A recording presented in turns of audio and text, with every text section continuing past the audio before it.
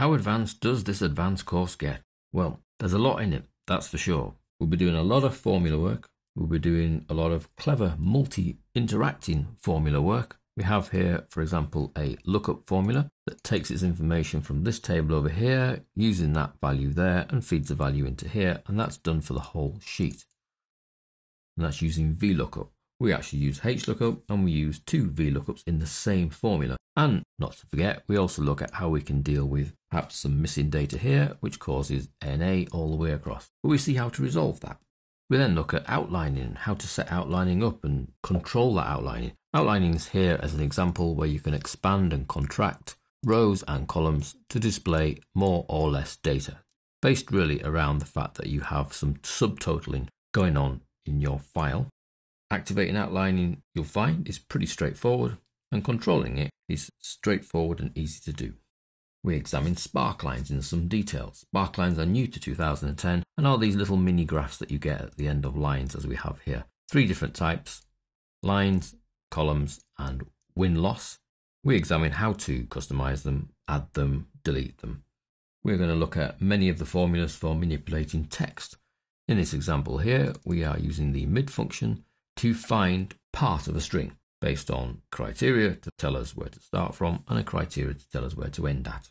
As well as formulas to manipulate strings, we'll be using the if formula and taking it a little bit further than perhaps you have done previously. In this example here, we're using if, but within the logical test, we're using and not together to act really as double and triple if scenarios for you to be able to answer more than one criteria to then carry out your instruction.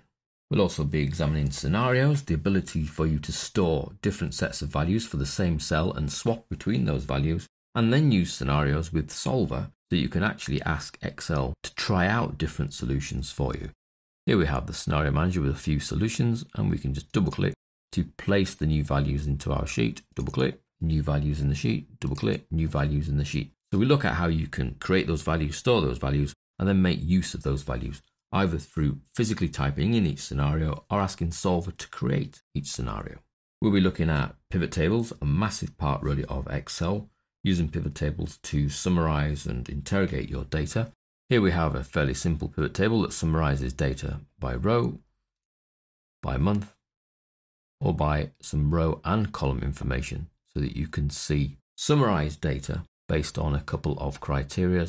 And we'll look at how to manage these pivot tables. We'll look at how to connect a pivot table to an external data source. The data does not have to be in Excel. And we look at things like being able to drill down into the data. This 2080 here for Ben on Wednesday in August. If we drill down, we see where that data has been extracted from.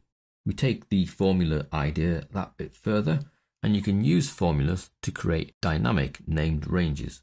They've probably created named ranges in the past. We take that one step further and create a formula, as we have here, to create a dynamic name range. So if the range actually increases in size, that's not a problem. The named area will effectively increase with it, and therefore any formulas or pivot tables you've based on that named range will now use the enlarged data size.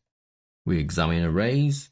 We use arrays. You may have come across array formulas in a previous life or in other people's sheets. They are highlighted and given away by these little curly brackets that appear. But you can see that when you actually enter the formula there, the curly brackets disappear. That's how to get those back and what an array is really, so that you get them to work properly. And our little squiggly brackets then come back. Random number generation, that's a possibility in Excel, but not just random number generation. The use of the random number function to actually randomly select data from a list. We have here, it's picking out from this list a random customer ID. If we then recalculate that field, you'll see it picks out a different customer. And that's totally random selection from this list. So if you need to be able to pick out from a list at random, perhaps you're doing mystery shopper or you're doing surveys and you want to randomly select, then that can be done using a couple of functions in Excel. Well, hopefully that's given you a flavor for what you're likely to cover here in this title. And it will take you all the way through to the last chapter that covers automating tasks with Excel using macros.